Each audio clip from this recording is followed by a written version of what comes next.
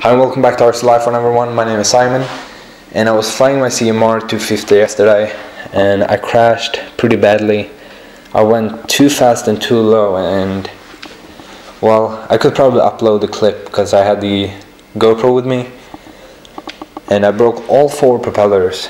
I don't think I've ever done that. Usually one survives, but this time all 4 was busted.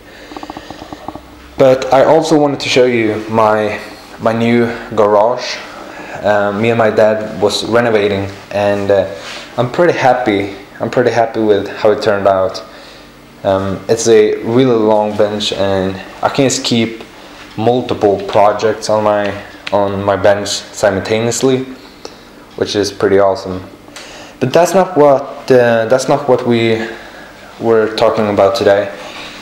I have some fireproof containers that I keep my LiPo batteries in, and just to give you a quick review of what this is some klinkers that you would normally use to renovate your hallway or the garage, as we did here. And these are some aluminum tubes and everything is held together by hot glue, even the joints, the seams in there. And the idea here is that the plates will fall down on the batteries that have caught on fire. And yeah, that's just the idea, but it's really easy to lift off. And I have all my batteries, well, basically all my batteries except these 2 in some LiPo, what are these called, LiPo guards. And this is supposedly to be, these are supposed to be fireproof as well. So hopefully if these 2 batteries catches fire, the fire won't reach inside and actually set the other batteries on fire too. And I have different ones.